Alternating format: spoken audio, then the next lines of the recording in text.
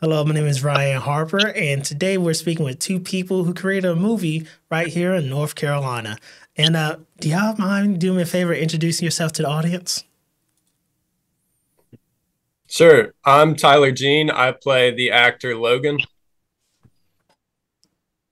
I'm Jake Robinson. I directed and was the cinematographer for the movie Wendigo. Great, thank you so much. So, I know a lot of people aren't like here in North Carolina, probably in the movie business like that. So, can y'all do me a favor and tell me how you came up with the idea for the Wendigo and how it came to be? So I've always done videography work, and I've just done other people's projects and their weddings and commercials, and I've been doing filmmaking for my own personal short films since I was a kid. And so after I got confidence of doing all these paid gigs, I'm like, I want to finally make my own movie. And I've always loved the cryptid Wendigo because when I was a kid, I felt like I experienced a real one. I was out in the woods playing, and I heard a woman's voice call to me in the woods. And when I called back, I heard my own voice call back to me in the woods. Oh, And, that's scary. yeah, out. And so that was around when the internet wasn't around. It was dial up. So when Hmm. I got and looked it up, people were saying online that Wendigos can mimic voices and lure you deeper into the woods. So Hmm. I personally feel like I've encountered one. So I did a dumb thing by making a movie about it, and hopefully it doesn't make it come after me. So, Yeah. Well, what was it like being an actor in it, Tyler? Yeah, so this was fun when Jake reached out to me about the project. I hadn't ever heard of the creature before, and I was actually pronouncing it wrong as Wendigo. And so I learned some things, and it was sort of fun getting to the bottom and hearing why Jake wanted to do this movie when he reached out to me. And I was excited for it. And we went to work and got it done. Now, for those who don't know, um, okay, so Tyler, you're a ECU grad. So, what was it like? Did you go to school for acting or anything like that? Yeah, so that's a good question, Ryan. So I went to school. I did 2 years of acting on the side, and I actually have a business degree from East Carolina. So my Okay. name is Tyler Jean Wisnett. I dropped the last name as part of the acting once I got further in. So that's how my friends and community would recognize me in that sense. But I love the acting classes I took. I feel like the business degree really helps because it helps me sort of, I already have the ability down to kind of sell myself as why I can do the best in any type of role that I'm presented. So, what made y'all want to create this film in North Carolina? Because I know shooting in the woods and having the right lighting. Because I saw some of the lighting machines and things like that that you use. How difficult was it to film in the woods?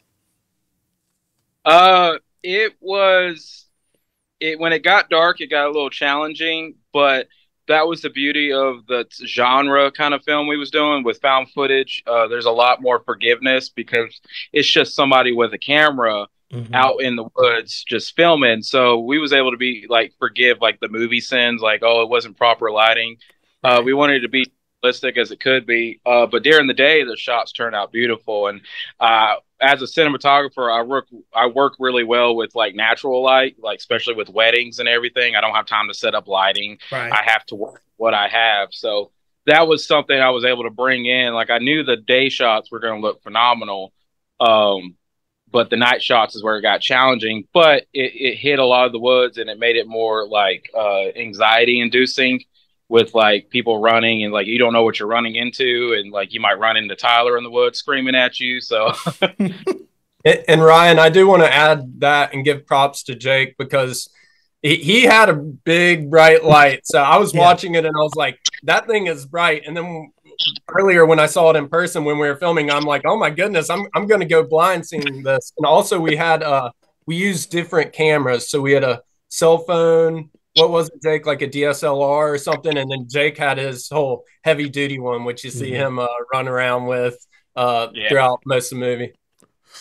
Now, for me, this being a camera nerd, I had to ask, what did you shoot this film on? Did you use like a Black Magic Cinema or anything like that, or is it like a DSLR? And well, like Tyler said, we had 3 different cameras. The opening shot was filmed with an Android phone from one of our actors and editor, Austin Pigza. We used his phone for that because we didn't want it to be like amazing quality. We wanted it to look like streaming. Yeah. And cell phone kind of like, or the same kind of quality. And then half of the movie was filmed on like a Lumix G7, which is just like a typical DSLR. And then the big boy camera that Tyler referred to, it was a Z-Cam E2 M4 cinema camera. We had some Sigma prime lenses that we used with that. And I just used some cheap, newer lights from Amazon. But I keep buying those lights because, like Tyler said, it was like a $15 light, but it lit up those woods brightly, you know? I was like, don't let the price fool you. So. Yeah. I mean, because, you know, sometimes you have to do that little bit of extra research to make sure you get what you need, and sometimes it isn't like name brand or anything like that. As long as it does the job, you can do it. Yeah, and that's what I tell everybody. It was like, it's just like, especially with filmmaking, just know what you have and just like perfect your skill with what you got. Like, just because like I got to have this camera, it's going to make my footage look way better. Right. No, it's like a lot more factor into it. You need better lighting, you need better audio. You need to composition your angles and shots and framing differently. It's like Zack Snyder. He did an amazing short film on an iPhone. Right. That just shows that you don't need the best equipment. And so people were telling me I needed to get like a bigger red or something like that. And I'm like, no, I'm happy with what I got. And I'm pleased with the footage we got. So now, where exactly did y'all film this? Because I know y'all filmed it in the woods, but where particularly in North Carolina? So we filmed it in King Creek Campground in Waxhaw, North Carolina. And we were the first production to film on that property in like the last 8-9 years. I think the last production they had was Banshee and a Bachelorette. But they allowed us to rent the entire campground for next to nothing because we did it in the off season. And we were such a small cast and crew, they allowed it. But it was just funny. We left the tent out there bloodied up that Tyler was using, and some joggers was running through, and they called the park rangers on us, and they rolled up. And so me and Tyler was like, oh, no, it's fine. It's not what it looks like type of thing.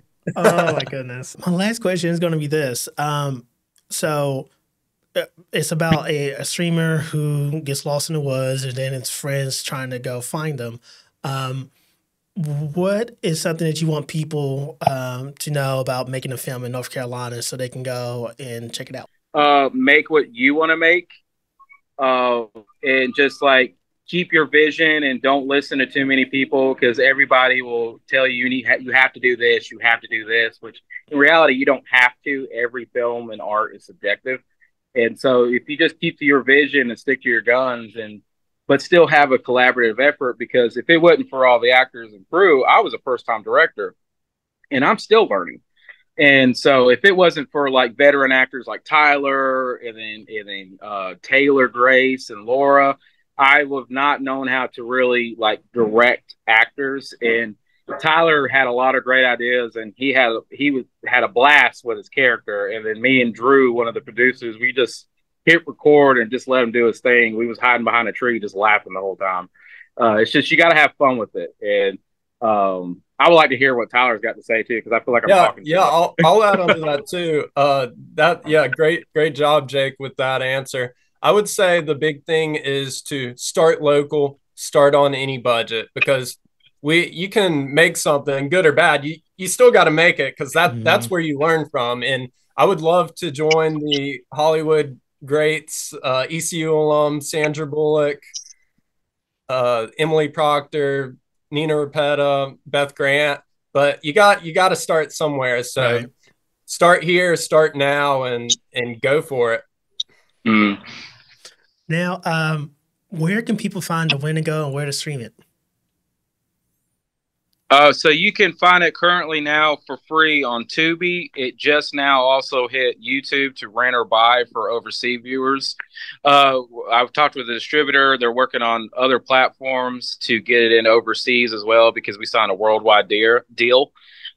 So we slowly are working at it, and all of the platforms are going live like every day. So it should be on Reveal, Flickster, Crackle, a lot of other free streaming platforms that, well, every view helps. So that, like, we try to get people to watch as much as you can because every view, it's like YouTube, it helps. It pays the actors. And director. So, well, thank you so much for speaking with me about your movie, and can't wait to check it out. Yes, sir. Thanks, Ryan. Go Pirates.